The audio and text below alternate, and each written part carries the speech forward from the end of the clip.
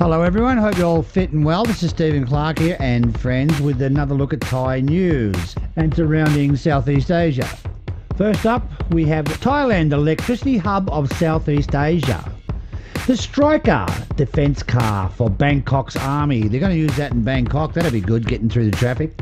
A lotto winner and his court case that went on and on and on, 24 million baht worth. A Thai man claims he's 128 years old and has his Thai ID card to prove it.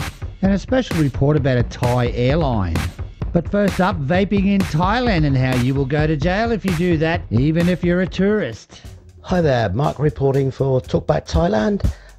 This is about a story about cigarette importer Philip Morris Trading. Basically, what they're asking to do, the policymakers in Thailand, about tobacco industry is the tobacco giant is hoping the new government consider innovative smoke-free products, i.e. vaping.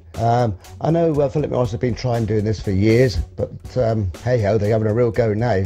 Even though Thailand has banned vaping for several years, actually since 2014, Philip Morris has seen this as an expanding part of the world and really want to get into e-vaping. So far, the Thailand government has resisted it, even though that Philip Morris has invested more than 1.8 trillion baht into developing smoke-free products, or heat and burn as they're known in the trade. Well, hopefully they'll get through and we can all start vaping again, along with the hipsters. This is Mark reporting from Talkback Thailand. Thanks for that, Mark. And back on the vaping subject, tourists should not take this lightly. 5 to 10 years jail for vaping in Thailand.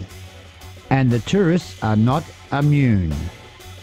Vapers in Thailand who do vaping are worried about Thailand's situation on the sport. More aggressive anti-vaping policies have recently been put across the table and have been implemented. And it appears that the situation is only getting worse, with a lot of arrests and prison sentences handed out for those possessing or selling e-cigarette products. And the tourists visiting Thailand have also been warned against vaping. The Thai government has shown itself to be completely hostile towards e-cigarettes and e-smoking. Tourists have been strongly advised not to bring in e-cigarettes or vaping equipment into Thailand. Being caught with these devices can bring heavy fines or even jail sentences. And this includes tourists to the Land of Smiles. And understand one thing, it's 5 to 10 years jail for this offence. So don't forget, the anti-vaping policies in Thailand should not be taken lightly. Tourists can be fined or given lengthy jail sentences. So don't forget, don't bring any vaping stuff into Thailand or you'll be dragged through the streets and tarred and feathered.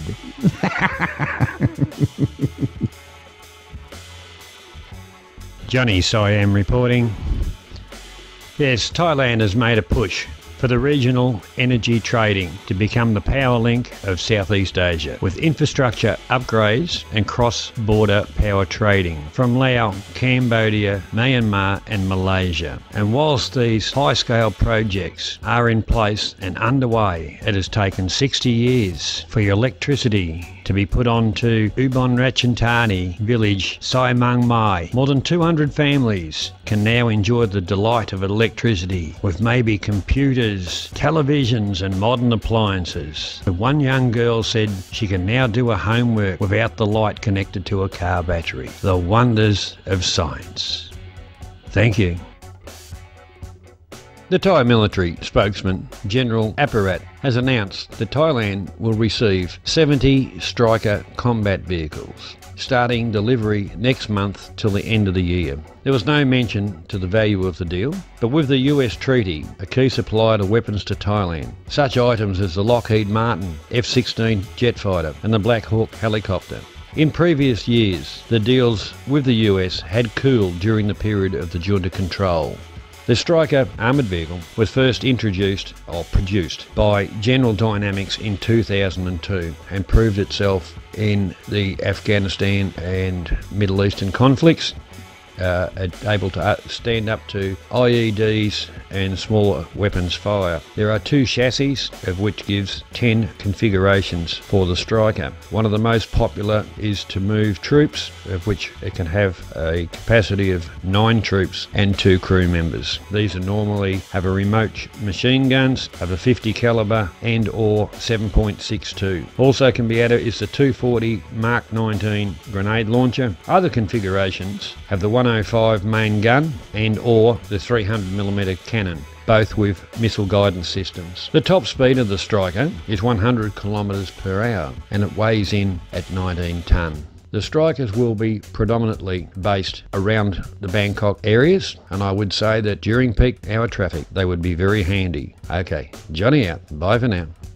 Johnny Siam reporting. Do you believe in karma? Well, the saga ended this week for retired Police Lieutenant Sharoon. The court in Kanchanaburi province returned 24 million Thai baht to him that had been frozen in his bank account. The retired policeman won first prize lottery totalling 30 million with a set of 5 tickets back in November 2017. 1 million baht was paid in tax and Mr. Sharoon spent another 5 million. Then a Mr. Prihar filed a lawsuit claiming ownership. The court said retired Lieutenant Sharoon was the legal owner as he had purchased the tickets from the Red City Market, a lottery vendor. So it just goes to show all good things come to those who wait.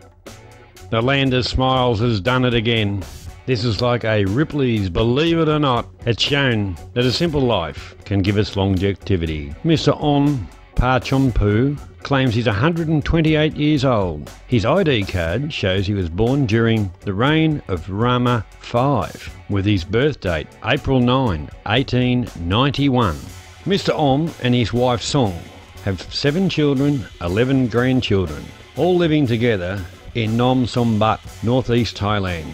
He said eating clean food and exercise was the secret to his long life, but added with regret, all his friends have died, but he did hope to live to 200. He also said people have a wife that's 58 years younger than them.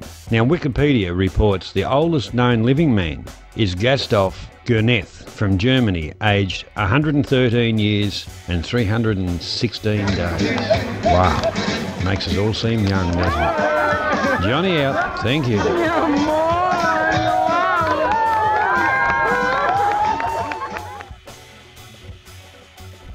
Well, g'day guys. Thai Airways has been featuring very heavily in the news lately, and they're in the middle of major financial woes.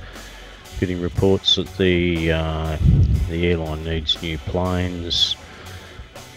Some people are saying the price of oil, the jet fuel is upsetting the share price. They've got unhappy pilots causing delays. The airline's made a 11 billion baht loss this year. Aircraft lease costs are killing it, and the airline transformation plans are all screwed up. Well, you know, the share price is tanking. What we're seeing is an ex-government airline, what executives love to call a legacy airline, just as my previous employer Qantas Airways was. Now we'll see how Qantas recovered from the same situation. Here's the Thai Airways consolidated loans, that's their debt, is around 20 billion baht. There's their loss this year, was 11.6 billion baht. Now we're looking at their share price, how it's tanking. It's gone from around 39 cents down to 9 cents. There's Qantas' situation in comparison 6 years ago, and look at that graphs. They're like mirror images. They're identical just about. Both in decline, tanking share prices. However, Qantas has recovered. They had a transformation period of major pain for the airline, and you can see the chart there, the current chart, how the share price has recovered back to, well, 300% back to normal. Qantas has made massive profits this year in the order of $600 million. Australian dollars. They're having a massive share buyback program for $400 million worth of shares the company's buying back.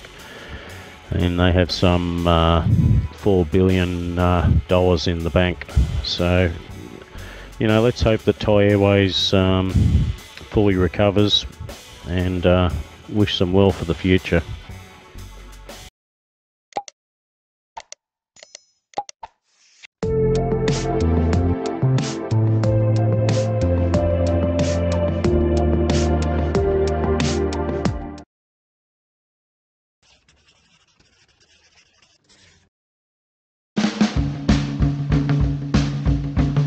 So what did you guys think of this video?